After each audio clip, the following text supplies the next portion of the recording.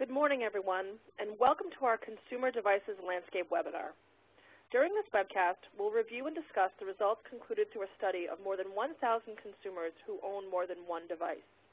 This research effort focused on tasks they perform with those devices and how well those devices perform those tasks, allowing TBR to plot the likely future course of the consumer devices market.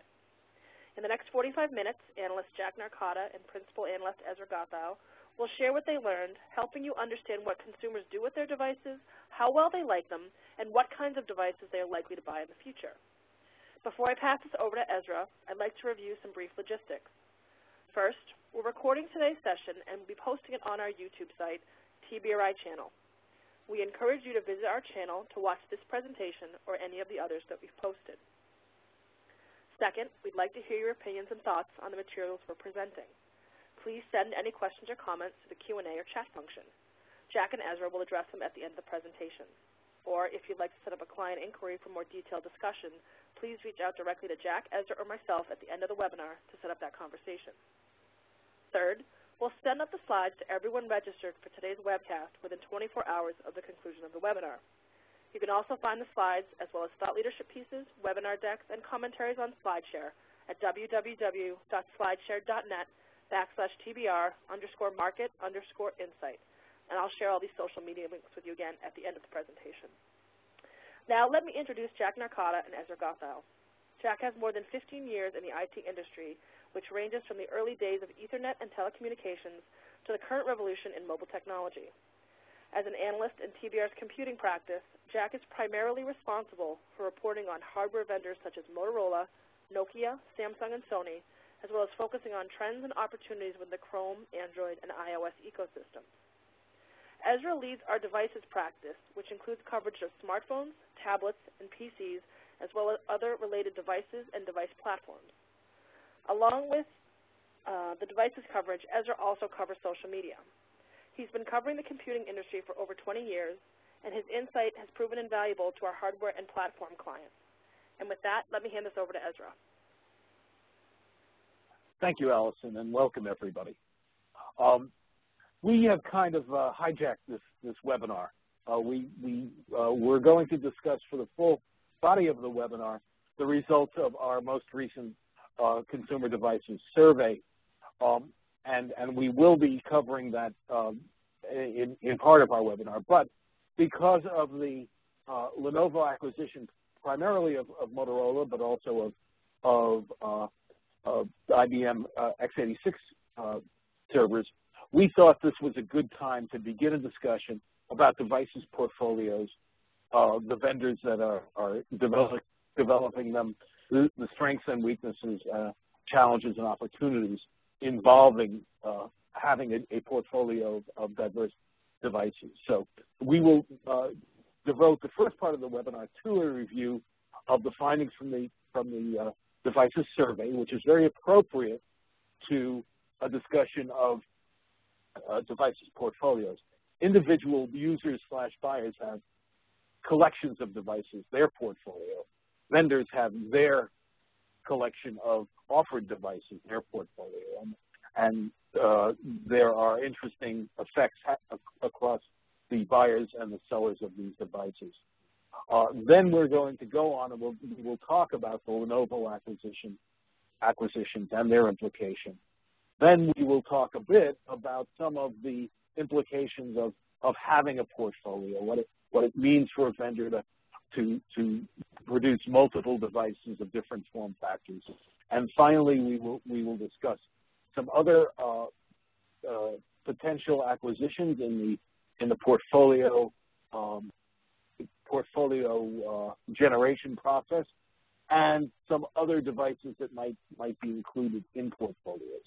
So for the first part of the discussion of the results of the North American Devices Landscape Survey, I hand the microphone over to Jack Narcotta, who is lead analyst on that study.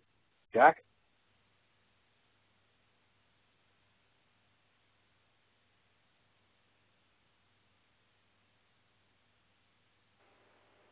Jack, I think you're still on mute. Oh, I apologize for that. There you go. Yep, there we go. Here in snowy New Hampshire. A little slow in the draw this morning. So regardless, what we have today, and thanks very much, Ezra, but what we have today is a two-part discussion, as Ezra mentioned, that is very related, that are very related to one another. And it's certainly not a surprise that the two discussions are so similar and that complement each other, but one of the things that we've seen was that our devices study, the core themes that were established in that are really beginning to resonate in the industry, which is causing a lot of certainly not chaos, if you will, but is really affecting change and having a ripple effect that continues to propagate through the marketplace. So as we move through the study, try and keep in mind some of the major points and how they're applying to some of the broader company views and landscape views that we're going to be taking a looking at a little bit later on once we get away from the specific devices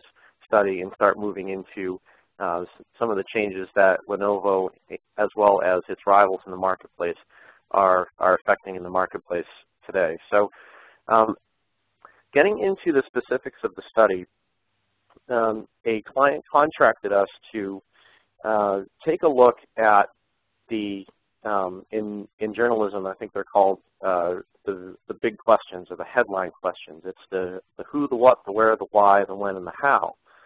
And what we did was we took a very aggressive sample of consumers in the marketplace that owned at least one device. So ideally it was a consumer that owned a PC and then on top of that owned either a smartphone or a tablet or any combination of those three devices. And what we were looking for really was an understanding of what's driving consumers, since the mobile devices market is primarily geared for consumer customers. What we tried to take a look at or tried to uncover through the study were what were the drivers that were making people move or transition from one device to another. So when we get into some of the more specific questions of it, it was what types of devices are consumers using for their productivity-related tasks. That's certainly a broad term, but anything that would require input-intensive or document editing or content creation, and then certainly how they're using their devices to communicate, and then how they're looking to interact with the entertainment world, be it through casual online gaming experience, such as on a mobile device, or any kind of gaming or social media that might take place on a desktop. So we sampled or collected a sample of as broad of a stroke as we could get within the time frame of the project. And the primary the primary point that bubbled up to the top was the marked importance of a keyboard. And with the study being conducted toward the tail end of last year, this really resonates with some of the newer devices that we've seen, especially if you've watched any of the major sporting events recently. There's been a big focus by Intel to promote the capabilities of the two-in-one device, although in that commercial context I certainly wouldn't recommend trying to get a PC by pouring a cup of coffee on your keyboard. But the multi-mode PCs that we're seeing from Dell, HP, Lenovo, these devices that can transform and that ultimately, based on the results of the study, accentuate the tasks that consumers look to use a PC for most often. So that's things like managing their calendar or shopping online or writing longer emails than a mobile device than it might be more comfortable on a mobile device.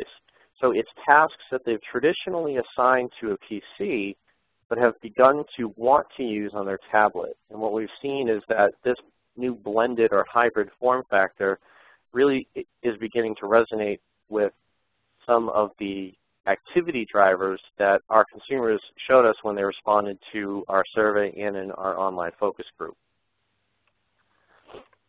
So one of the other things that we found was that smartphones are not only the luxury or not only a necessity item, but they are the premium device for any kind of communication, whether it's for what I call a quick hit type of communication, be it a one-way conversation either through an email, responding to something on the go via any of the available email services, including text. Certainly, they are the de facto standard for communication. One of the interesting things that we saw was that there were some users that are trying to use their devices for PC-related tasks, typically for online shopping or for research, for looking something up on the web. And one of the frustrations they had ties back a little into some of the strengths of the PCs and what Ezra likes to call the worky tasks, is the tactile or the physical input of actually having a keyboard that is significantly more precise and ultimately more comfortable to use than the software-based keyboards, even though great strides continue to be made in the realm of predictive text and the usability of software keyboards. And then for tablets, and this is really critical to this particular part of our discussion in regards to the survey, so while most of our users in the study showed that they're using their tablets for entertainment purposes, the users of tablets that were gearing their studies or that were gearing their activities more towards their studies or their work environment or any kind of productivity-related task, those were the customer base or the customer segment that was really trying to make a transition from a tablet to not necessarily a PC, but a blend of the two products. And what we found was that in 3 distinct price bands, which have been primarily influenced certainly by the retail price of Apple's iPad, but in the $500 to $600 range, that consumers were very comfortable with that price and were looking for ways to augment or improve their tablet experience. So while enjoying the entertainment aspects, the instant on, certainly the things that if you're a tablet user really begin to resonate with you, amplifying that and augmenting that with some productivity related tools, peripherals tended to fall flat and consumers were looking for a device that could still keep the essential things that drew them to a tablet in the first place, but ultimately could become a bridge product or a crossover product into or back into the world of the traditional notebook PC form factor. So when we plotted out all the different activities among the 3 different product groups, what we started to see were holes in where the form factors were able to support different types of activities. What this really highlights is the emergence and the very astute calculations that a lot of the PC manufacturers have found or have made over the last couple quarters, is building devices that are a blend of the 2 products. Really, the takeaway from here should be that the next wave of devices are not going to be iterative improvements to notebook PCs or to desktop PCs or to tablets. What we'll start to see, based on, and especially based on the results in the consumer market, which drives a tremendous amount of volume of business in terms of revenue and unit shipments through the marketplace, is a wave of blended form factors from a variety of different vendors that address the crossover opportunities that exist between, or that exist among rather, all of these different product categories. Pricing for these particular devices is certainly wildly variable, but the study found that when the pricing for the devices begins to creep up around the $500 or $600 range, that's when a consumer really views the device as a do-it-all device. They want their one device to replace the multiple devices in their household, but certainly they also want the low-cost tablet to be their entertainment center. It's something that sits on a coffee table or on a couch, on a nightstand, or they want their PC, especially their desktop PC, to be the storage hub of the household to which other devices can connect and then stream content or be able to access a different variety of services. So it really signals a market that's currently in flux, and really one of the companies that continues to capitalize on this, not only by being aware of the trends that are evident in the consumer marketplace, but also beginning to make waves of its own, is Lenovo. And at this point, I'll turn it back to Ezra to highlight some of the salient points about the recent news regarding Lenovo. Thank you, Jack. Okay, so Lenovo announced 2 acquisitions over the course of the last 2 weeks, and the upshot of both of these acquisitions is that Lenovo, in a market that is overall growing more slowly than it has been, has found a way to grow. It's found a way to grow by making a couple of key acquisitions. In doing so, it solves one of Lenovo's chronic problems, a problem that it first solved with a similar solution back when it acquired the PC division from IBM in 2004, 2005, which is that Lenovo is a leading vendor across a bunch of form factors in China. It is not the leading vendor, but it has a very significant market share in servers, and it has a very significant market share in smartphones. It ran up against Samsung in smartphones and moved to within fractions of a percentage point market share over the course of the year. And Lenovo's growth in smartphones and in tablets globally has been remarkable, literally triple-digit growth. However, it comes off a small base, and Lenovo is still, and a base that's based in China, although it's definitely expanded its market outside China in both those categories.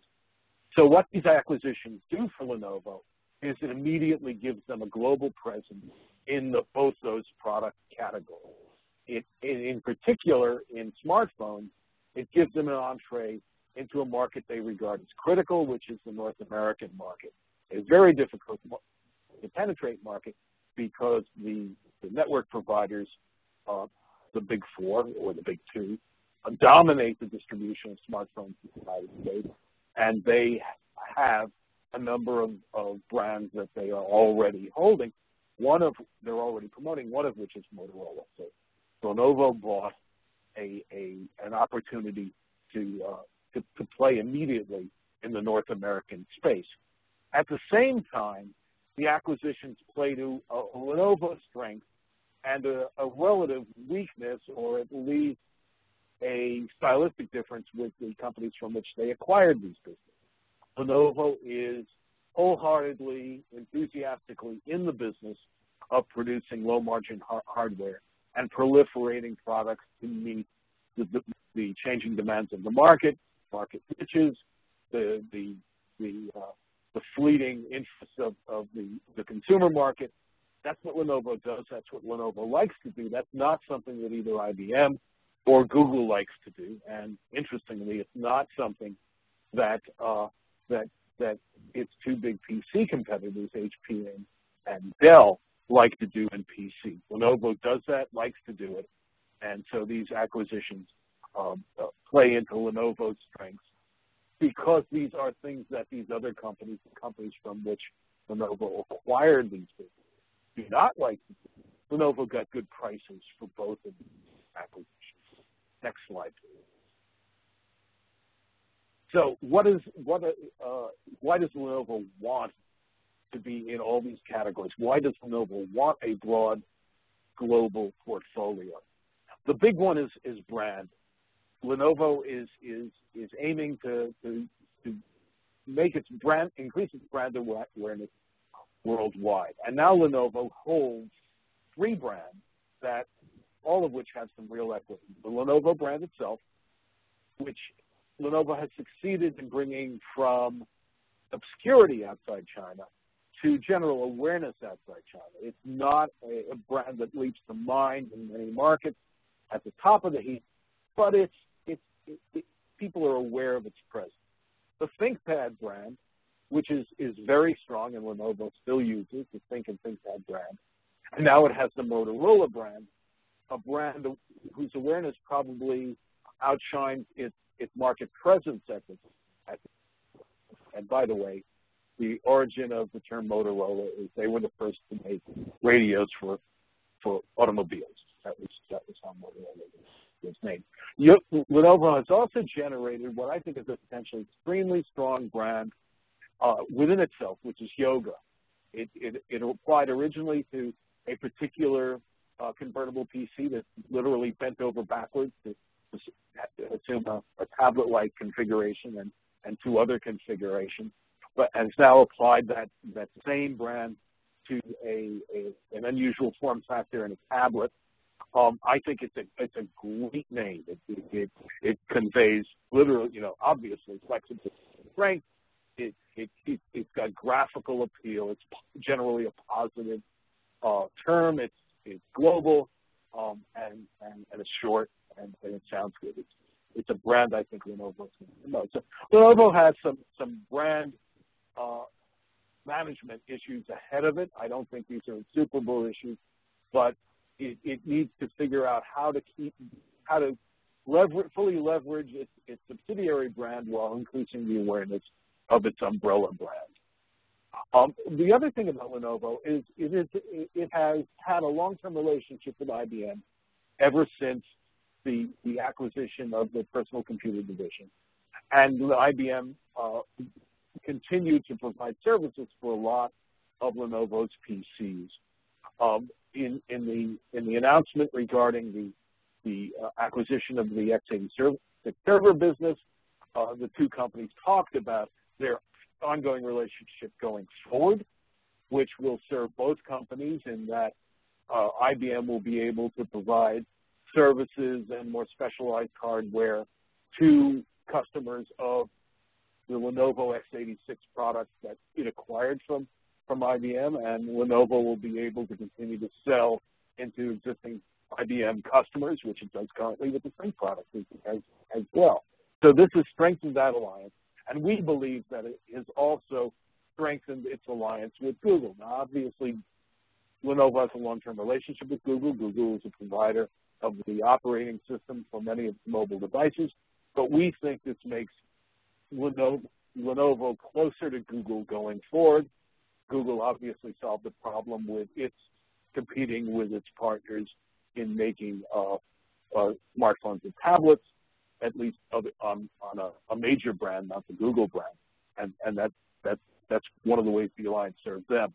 But I think that's something that Lenovo has in its favor, is a tighter partnership with Google.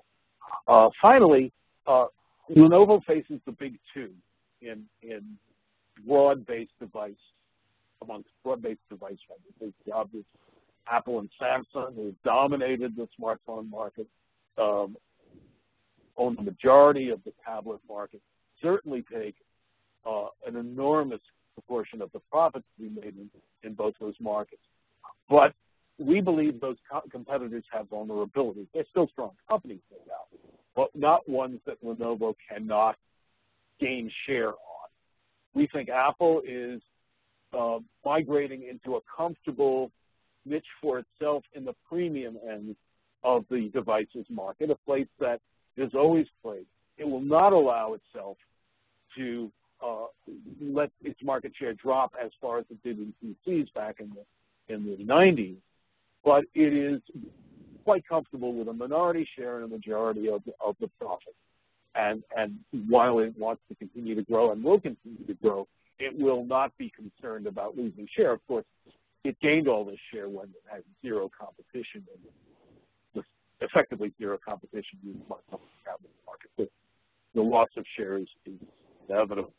Samsung, which will continue, of course, to be a very strong competitor as well, with a very strong global brand, a complete verticalization that makes both of the components, and a breadth of products that expands far beyond the devices market. However, Samsung spends enormous amounts of money on its marketing, and the marketing loading on its devices is quite high, which handicaps Samsung in the competition at the low end of its critical smartphone and tablet markets. That's an area where Lenovo can play. Lenovo has grown in those devices markets largely on the basis of being one of the lower priced name brand vendors in those markets, and we believe it will continue to do so. Next slide, please. So why do companies look at portfolios? What's important to them? What advantages do they see in portfolios, and what challenges do portfolios having a breadth of product offerings pose to the vendor company? Well, Lenovo sees two major advantages in having a larger number of customers and a larger number of devices for which there are customers. The first is obviously the clear benefits of scale, of being able to strike more favorable deals with components vendors, being able to strike more favorable deals both with ODMs and contract manufacturers. Lenovo also has a long-term commitment to a mixed supply chain. It manufactures and will continue to manufacture many of its own devices. It contracts for and will continue to contract for many of its own devices. And the more of these devices it sells, the lower its prices per device. The scale is an obvious one there. The other is brand. Lenovo wants to be a global company. Lenovo is a global company. It wants to be a larger global company. And the more devices it has there that have the Lenovo brand either up front and on top, or as from Lenovo in addition to an existing brand, the more brand awareness there is and the more cross-product fertilization there is. However, Lenovo is stretching across two major market types, market segments, ones that are hard to bridge and have different marketing, sales, perception, device requirements. That's obviously the commercial market and the consumer market. The way things have worked out, the smartphone is largely a consumer market sell. The tablet, tablet is mostly, and frankly, if you treat Windows tablets as PCs, which we prefer to do, it's even more mostly a consumer sell. The PC is a mixed, a stretch, a bridge market, and that stretch has been a challenge to the major PC vendors. They typically make considerably lower margins on their consumer devices than they do on their commercial devices. And then finally, obviously, the data center hardware, a business Lenovo is committed to, was already in, is now in with even greater commitment.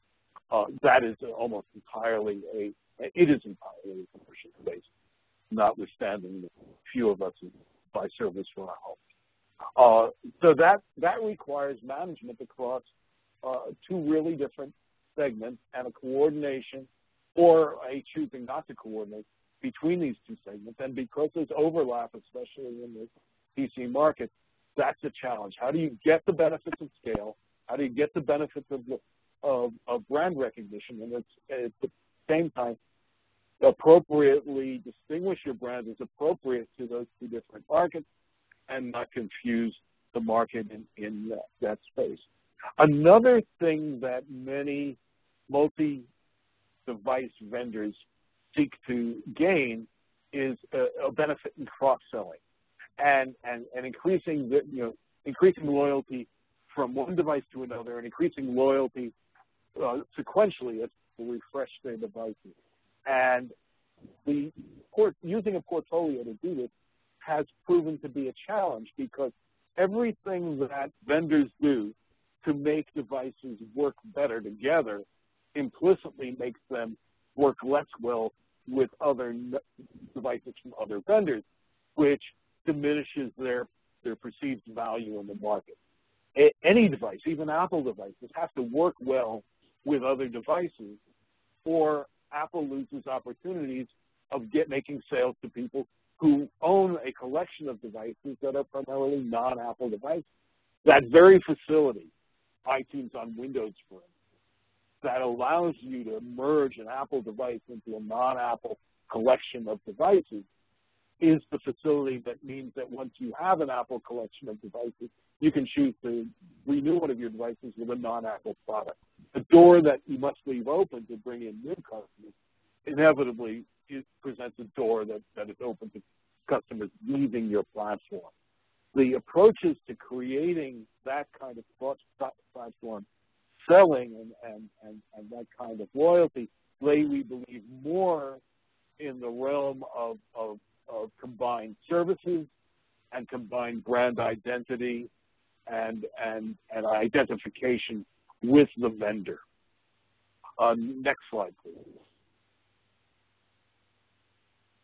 So going forward, we believe that in the attempt to form to put together portfolios, and because in the individual markets for particular types of devices, there are now companies that are sort of ripe for acquisition if they fall to the bottom of the heap in market share and so on.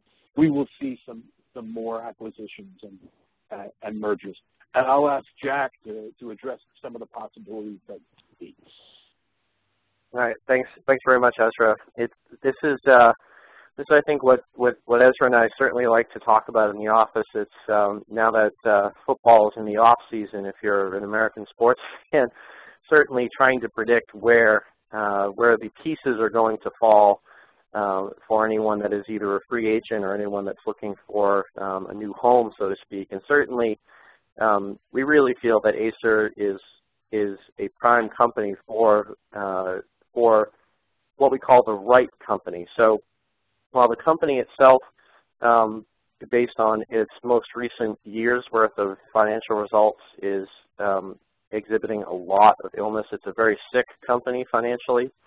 One of the benefits that it has is certainly its pull and its retail sales channels and its indirect sales channels over in, and especially over in Southeast Asia and into EMEA and regions within India and even as far away as Russia. But it's not so much that the customer base is the appeal, although certainly that's a consideration for any company looking to make a land grab, so to speak, but it's the risk-free or the risk-averse approach to R&D that really benefits or that could potentially benefit the right partner. Certainly, we believe that might be a company like Samsung, lower cost devices or unique devices that are geared for, that can be very quickly produced to cater to the demands of very different product markets, from Taiwanese consumers to China consumers to Japan consumers to even some of the consumers here in the States, and especially tying that into not only Samsung's Windows PC strategy, but its strengthening and its strengthening leadership, or its growing leadership in what is becoming a very important market that we're continuing to monitor, and that's the Chromebook marketplace. So combining the risk-friendly R&D culture, as well as its pre-existing sales channels and the brand cachet that Acer does have in certain regions of the world, would certainly benefit a company like Samsung. On the flip side, it could also represent an opportunity for a company that is trying to fill out its devices portfolio. This is why we identify Huawei as a potential candidate for this type of acquisition also. Huawei is very strong in China with its data center components. It creates or produces, manufactures, I should say, most of the telecom equipment that is used for the 3G and 4G networks within China. And it also has a very rapidly growing smartphone and tablet business, primarily on the lower end and the mid-tiers of the marketplace. But completing that devices portfolio in concert with the major themes that we're bringing across in this presentation today would certainly help not only Huawei gain additional share and establish footholds in new markets, but the PC business would allow Huawei to continue to expand its footholds in businesses in which it is already one of the leading vendors over in APAC.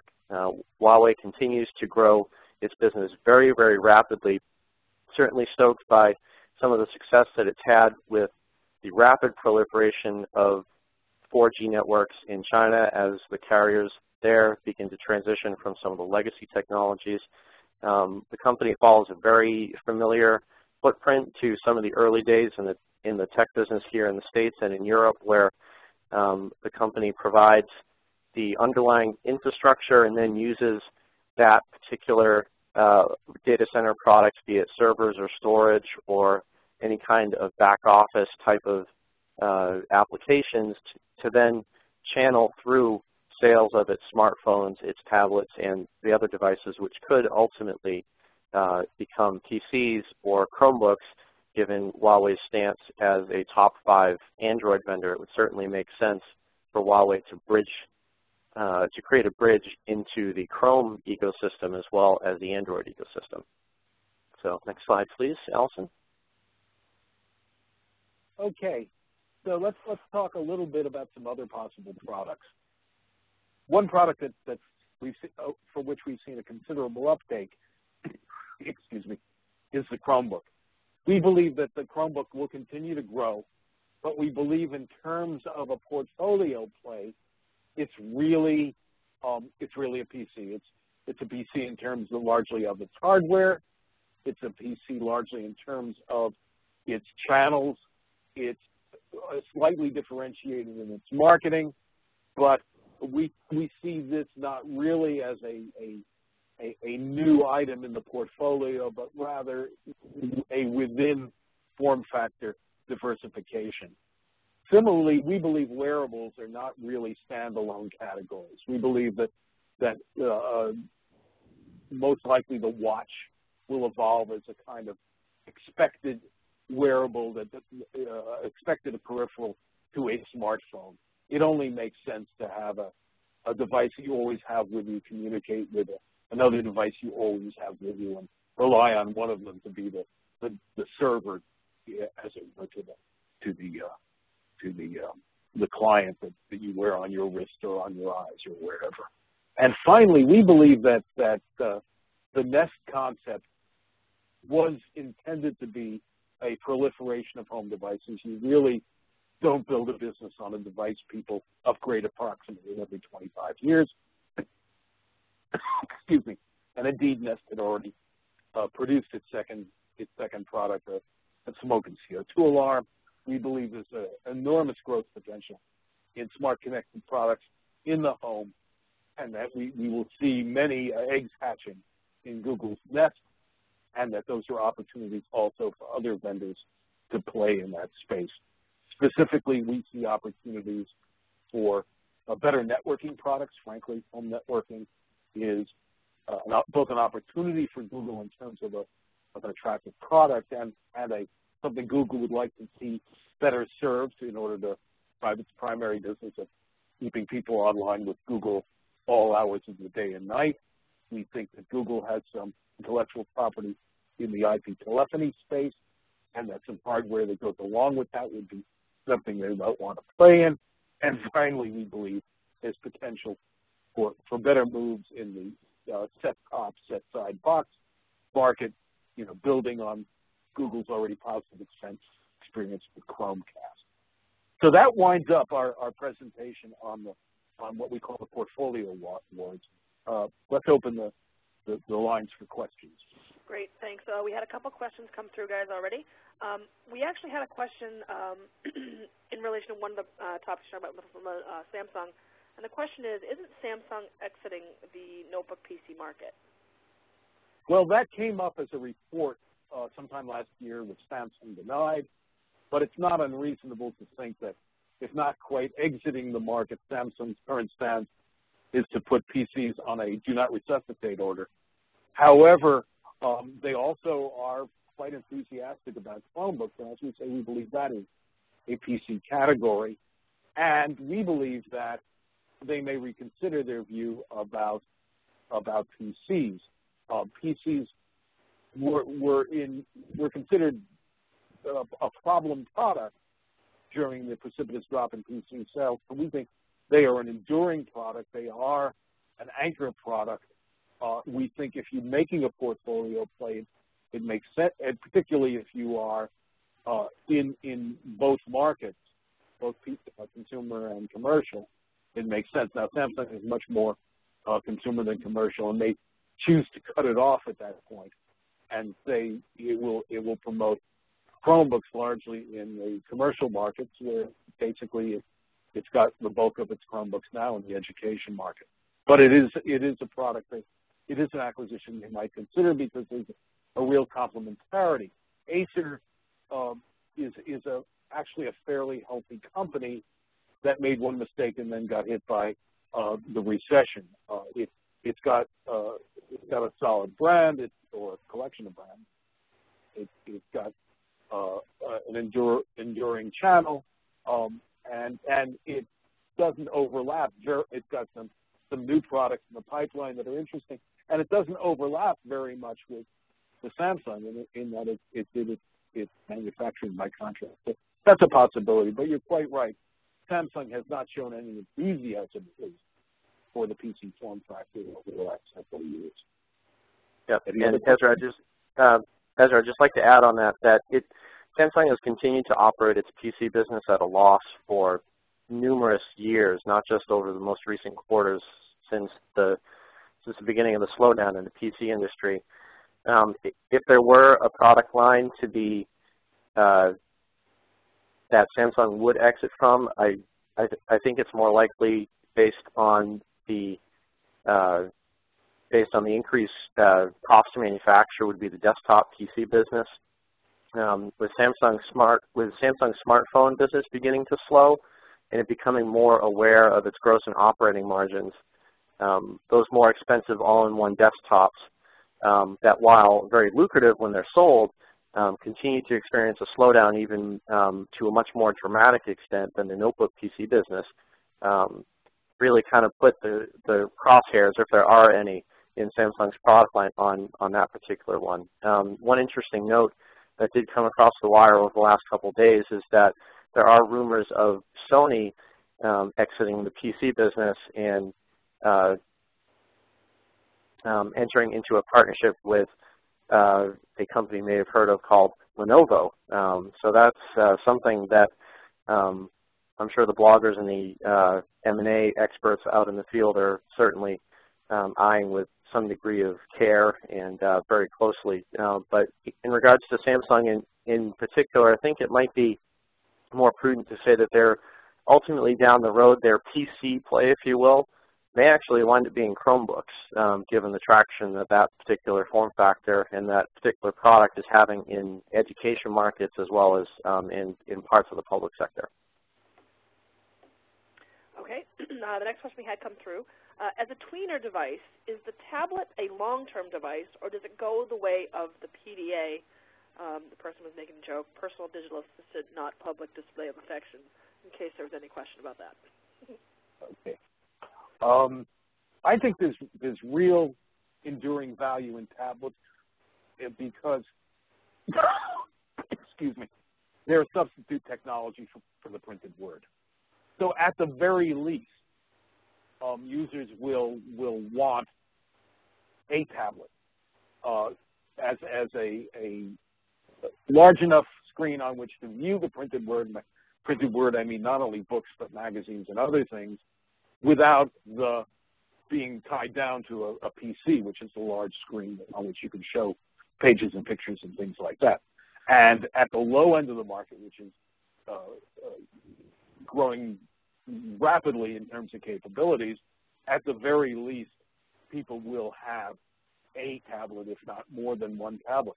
It's actually a far less expensive way of distributing the word that in the past was printed on paper, and certainly far more ecologically sound. So I see the tablet as being a permanent part of the user collections among the market that is not terribly tightly constrained by resources, whether that's an inexpensive tablet for reading in addition to a PC and a smartphone, or a tablet that is also a PC in the form of where there's a tablet. in which case you might well end up supplementing it with a smaller one. In any case, I think the tablet has real legs. Next question, please. Sure. TBR said in a recent webinar that Chromebook growth might lift total PC market growth to lower double digits. Where will all this Chromebook growth come from, and will it cannibalize PC and products like tablets? Let me answer the second question first. Yes, it will. Whether it will cannibalize the only PC, the main PC in the house, well, it will in some cases, but it will not in many cases. So what we project going forward in the markets to be explored by Chromebook is Chromebook has become very important in the education market. We got a lot of reports from last year that said that a lot of Chromebooks were bought by schools. It's also going into the education market in some sense, in that it's being bought by parents for children and by young adults for schoolwork. But that brings it into the consumer market, and Google and its OEM partners have worked very hard this year to make it play in the consumer market, to avoid some of the pitfalls of the early netbooks, to make sure that customers understand the strengths and limitations of Chromebooks and are able to transition into a Chromebook. And we think it has real legs in the consumer market. Finally, down the line, and I believe this is more in the 3 to 5 year frame, and it may not happen depending on what Microsoft does with its email services, it has real potential in other institutions, starting with other public institutions where it's already making headway and going into business. Where basically large businesses with many PC users look among their user base and say, most of my users don't need a full-fledged, very powerful PC with which one can do heavy-duty spreadsheeting and write long documents and so on and so forth. They basically need email, web browsing, and view content machine. The Chromebook is a winner immediately on the price of purchase, but that's not the real benefit. The Chromebook, we believe, has a much lower TCO in the institution and has fewer security problems. So we think there's a real potential for Chromebook in large businesses. The critical issue here is that Outlook, Microsoft email solution, is not up to date. It fails in many comparisons with Gmail. There are restrictions to Gmail. There are inhibitions to Gmail, some of which might be removed. Basically, many companies will not allow a multi-tenant hosting solution to their email problem. They won't trust Google with their email. But if Google were to strike deals with other hosting entities, that would remove some of the inhibition to using Chromebook in business. Next question, please. Sure. Why would Chromebook sales not just cannibalize PC sales rather than being so incremental as to lift the category? I don't know if that's... Well, it's not 100% cannibalization, because it's like the tablet, a very useful companion product for people who have the resources to have a companion product. It can be in another location. It can be used for other functions, and for many users, having one core PC is still an important, full-fledged PC is still important to them. But yeah, it certainly does have a high cannibalization rate. Okay. The next question: how do you see the tablet market interacting with the phablet and smartphone wood moving forward? Isn't a phablet with keyboard a logical outcome of your converged device narrative? The question is how far do you stretch the form factor? Is making the screen large enough to make it usable with a keyboard, or make it screen large enough to be comfortable for reading documents and magazines, make it an unpalatable phone for many users? And I think the answer is yes. I think the phablet has a real market, but I don't think it's all the smartphone users in the world. An awful lot of us, define the the limits to the size of the smartphone we carry by the pockets in the smallest pockets in anything we wear. Also, I think even at the high end, that screen is awfully small for a keyboard device. So yes, many users will try to have one product that does it all because less expensive, mainly. But I think that it's not merely a matter of price. Things that are small enough to put in the pocket aren't large enough to do other things, and they really need some specialized devices. And so I think the phablet plays a role, but it doesn't consume the other form factors. Right. Yeah. And Ezra, I'd like to add from our study, it showed that as soon as the screen size got to around this 8 inches or below, the activities were slanted almost what I call one way. It was almost all streaming media. It was consuming information off the internet or browsing a website or looking up sports scores. I mean, so a whole roster of more social, casual activities.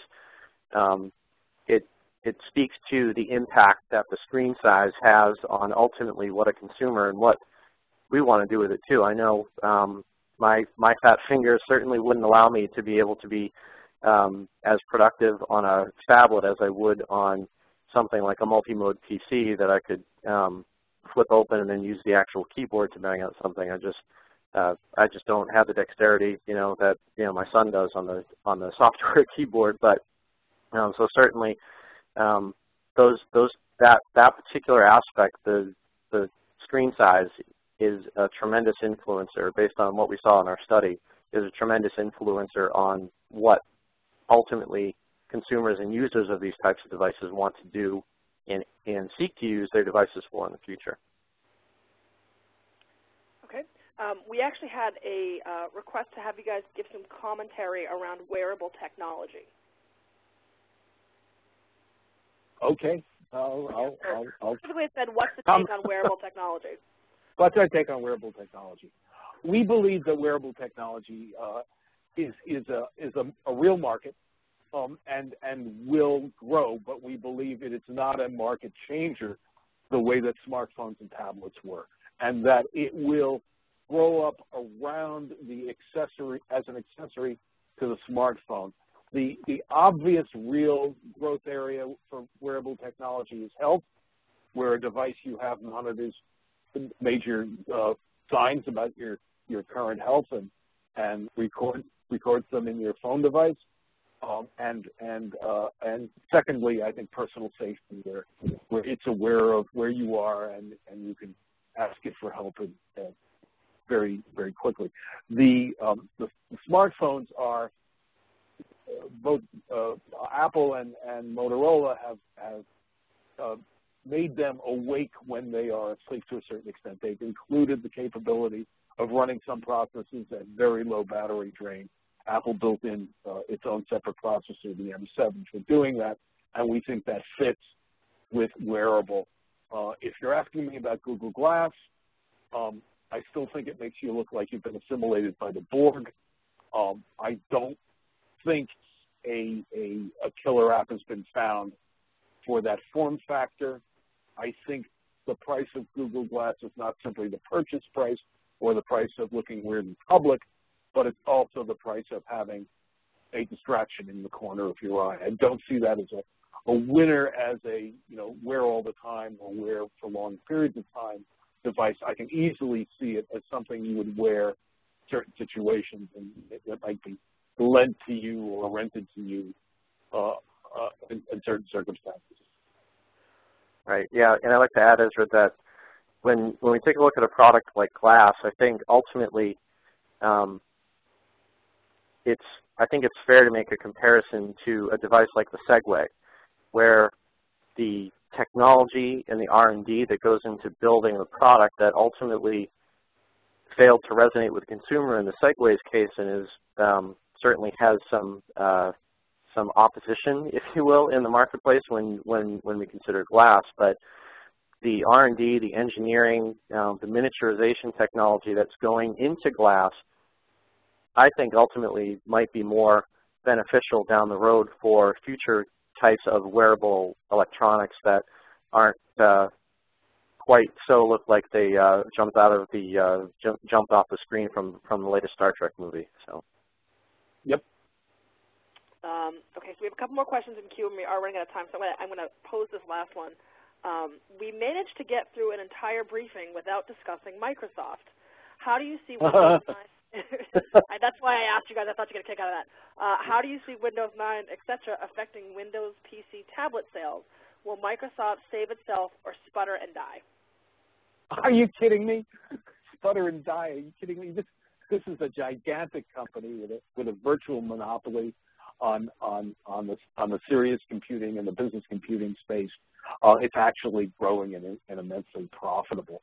Ezra, real quick, there was a clarification that mainly interested in the future of Windows on tablets convertibles with touch, so that might change. Okay, I think that the Windows tablet, even the Windows 8 tablet with its drawback, is a very strong play as a device with which to get serious work done.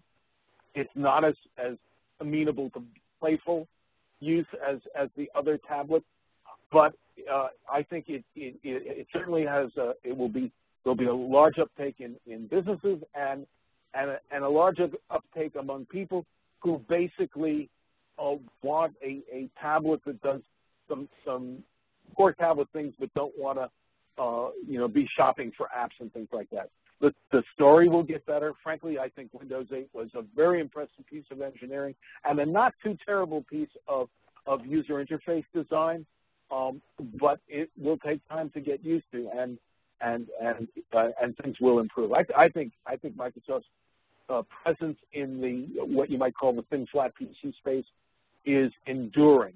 When you have what is basically a thin flat PC, which is to say a Windows tablet, when you get a small one to read in bed, it's also Windows. Sort of depends on the price. It's a perfectly good reader, as good as any other tablet, except paperwhite. So if you like that, you'll get it. And if you don't feel like running all the games or buying all the latest apps, and if it doesn't cost significantly more, why not? Any other questions? Well, there are, but we actually are at the end of the hour, and so I know people are either going to get off to lunch or go out and plow their snow. So I think with that, the questions that we have left, we'll follow up with those folks individually. So it's probably time to wrap up. So with that, a couple things that I wanted to share with folks that are on the line.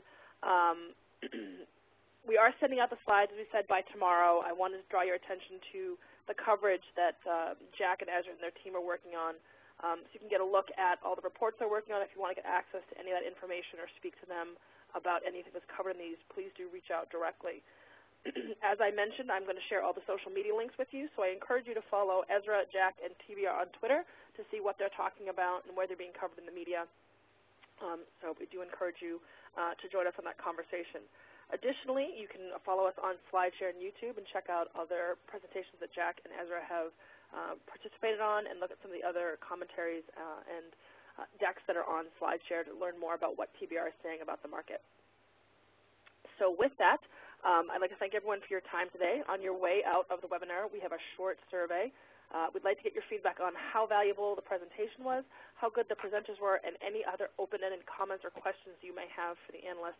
If you'd like to see us cover more topics in depth, if you'd like to see our research agenda take a specific turn, we do look at these comments and use it for our topics meeting quarter to quarter, so your feedback is important to us. I'm going to leave the chat function open for another minute or so in case there's any last-minute requests for information or conversations or questions you'd like to pose to the analysts. And if we don't hear from you now, we look forward to speaking to you guys all again next quarter with the next round of Devices webinars. So thanks, everyone. Stay warm and have a great day. Thank you. Thank you.